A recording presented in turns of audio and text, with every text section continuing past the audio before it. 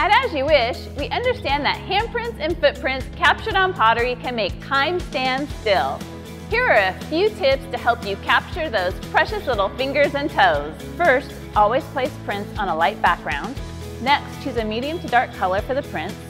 Use a large square brush or fan brush to apply the paint. Have the child spread out their fingers and firmly press on the pottery piece, making sure each little finger is pressed down for a good print. Then you're ready to decorate, as you wish. For babies, if you can't get that little hand to open, footprints are much easier.